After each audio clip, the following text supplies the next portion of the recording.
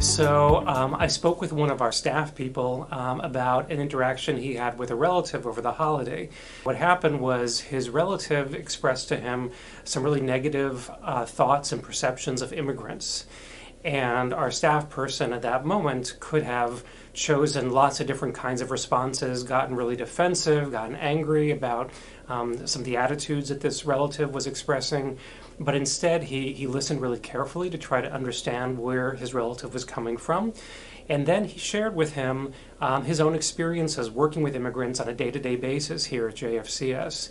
And he talked about the attitudes that the immigrants he works with have expressed, the gratitude that they feel for being in this country, the challenges that they've experienced, and basically kind of was able to talk through some of the negative stereotypes that his relative had expressed without being attacking or disrespectful.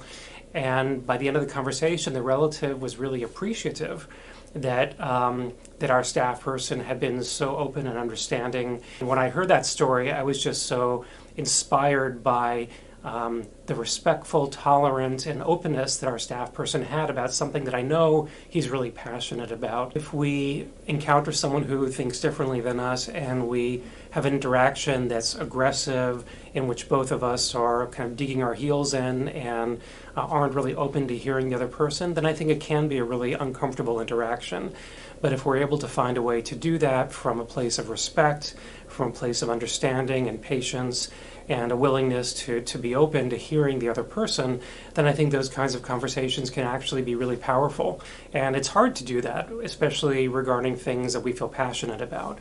But I think it's something that each of us, myself included, can work on and can improve in, and helping us become a more tolerant, more accepting community.